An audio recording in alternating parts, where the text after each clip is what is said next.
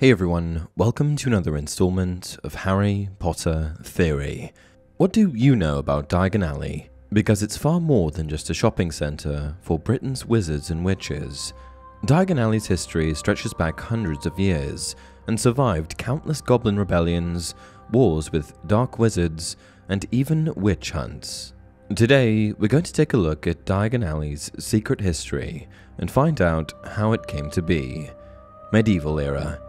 Nobody really knows when the first store opened its doors in Diagon Alley, but rest assured there have been quite a few theories.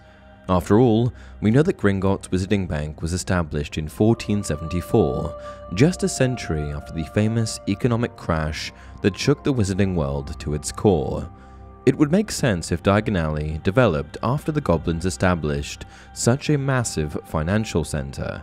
Gringotts would eventually become one of the most important daily fixtures in the entire wizarding world of Britain, and hundreds of wizards would regularly visit on a daily basis. Establishing an apothecary or one shop nearby was a sure way to catch customers who had galleons to spend.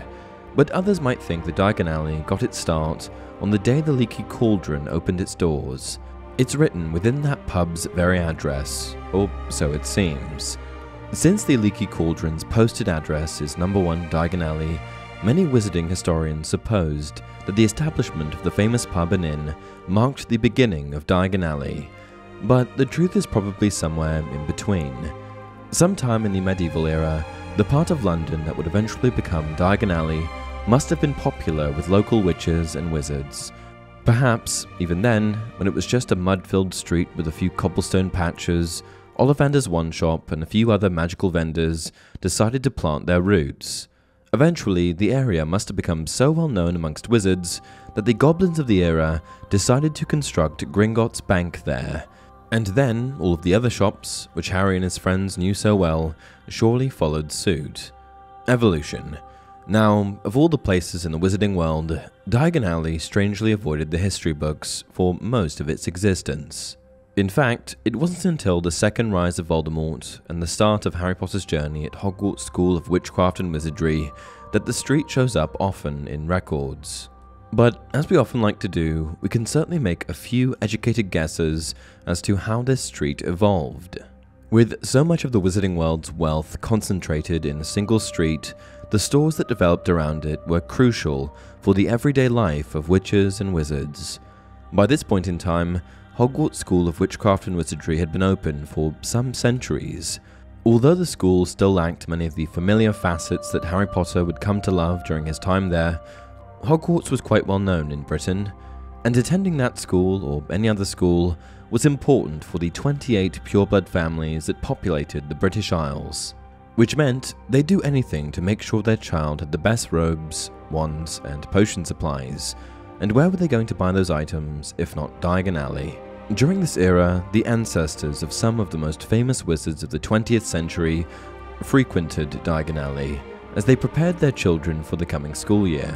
If you walked around any corner, you'd be sure to find a gang of Sirius Black's forefathers, or James Potter's great-great-great-great-grandparents. You'd likely even find a few Weasleys or Malfoys, who came over from France during the Norman Conquest. List of shops. By the time Harry Potter journeyed to Diagon Alley, along with Rubeus Hagrid, the entire street was filled with dozens of stores, from Amanuensis Quills to Aesop's Owl Emporium. And after the International Statute of Wizarding Secrecy, the street became even harder to find, as it was concealed behind countless enchantments and charms. Over the centuries, innumerable stores popped up alongside Gringotts and added to the culture of the alley. So let's take a moment and peruse through a few of these. If you were in the mood for tricks and jokes, you'd be best served by Gamble and Jape's Wizarding Joke Shop. Before Fred and George left Hogwarts to open their own store, the Weasley twins would often visit Gamble and Jape's to gather all they would need to terrorize August Filch during the upcoming school year. The store held hundreds of items, but they were most famous for Dr. Filibuster's fabulous wet start, no-heat fireworks, which could be ignited with just a bit of water. And if you needed some of the finer supplies for class, you could stop by the Magical Menagerie. Located on the north side of Diagon Alley, Right across from the sweet shop where Hagrid bought Harry a cone of chocolate and raspberry ice cream, the magical menagerie carried almost every type of magical pet in the wizarding world. There were puffskin, crested toads, ferrets, bats, and of course owls. Ron and Hermione would often visit the magical menagerie whenever they needed to get ointments or digestive cures for their pets. Now, if you had a sharp eye, you might notice that among the many artisan stores within Diagon Alley, there were plenty of second-hand shops as well. From second-hand robes to second-hand books, any wizard or witch on a budget would have found anything they needed. But if you had galleons to spend, you were welcome to use them too. At Madame Malkin's Robes for All Occasions, you could find expertly crafted robes and dresses. And at Ollivander's Wand Shop, you could get your hands on the most important tool a wizard would ever need, his wand. The wand shop claimed to have been in operation since 382 BC, but whether they had been in Diagon Alley all that time, or had moved there after having set up shop somewhere else, was one of the hottest debates among historians of the time. As you might recall, Ollivander's crafted Harry Potter's wand, which just so happened to be the twin to Lord Voldemort's. As you wandered around the district, you'd also notice that there were plenty of businesses that weren't really open to the public. These were the offices of some of the most important publishers in the wizarding world, from the Daily Prophet to the Ministry Press. Even obscure as books, the publishers behind Fantastic Beasts and Where to Find Them had an office in the alley. If you want a list of all of the shops in Diagon Alley, leave a comment down below. Spin-offs. But when you walked around Diagon Alley, you might notice that there were a few odd twists and turns that might tempt you off the main street. If you took any of those routes, you might find yourself at a less reputable market that intersected Diagon Alley. One of these, Nocturne Alley, would send a shiver down any normal wizard or witch. This street was famous for housing shops that sold dark relics and magical items. Its most famous shop, Borgin & Burke's, was even a temporary employer for a young Tom Riddle. That shop held no shortage of dangerous items, from cursed necklaces to the Hand of Glory. But just like the main district of Diagon Alley, Nocturne had plenty of other shops to tempt a dark wizard or witch. In fact, by the time Harry Potter enrolled at Hogwarts, Nocturne Alley's reputation seemed to abate, as many pureblood families shopped there, instead of Diagon Alley.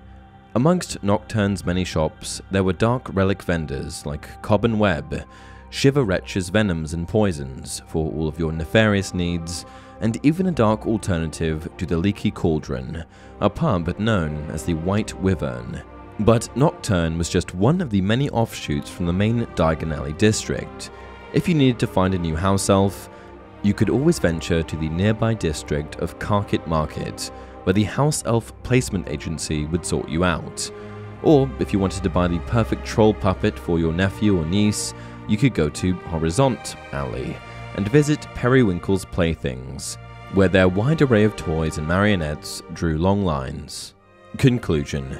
Diagon Alley was the beating heart of the wizarding community. Besides Hogwarts, there was hardly any other place where so many wizards could comfortably go about town, embracing the most joyful part of the magical world. Whether they were taking a family stroll to Sugarplum's sweet shop for a nice Sunday trip, or scheduling their summer vacation at the office of Terror Tours, Diagon Alley was as important for wizards as just about anything else in their lives. And even though the streets of the shopping district often cleared out during times of conflict, as they did during Lord Voldemort's second rise, they'd come right back to life as soon as the coast was clear. And that's it for this video. What do you think of Diagon Alley? Of all the places in the wizarding world, is this on the top of your must-see list? Let me know in the comments below. Until next time, remember, it is the quality of one's convictions that determines success, not the number of followers.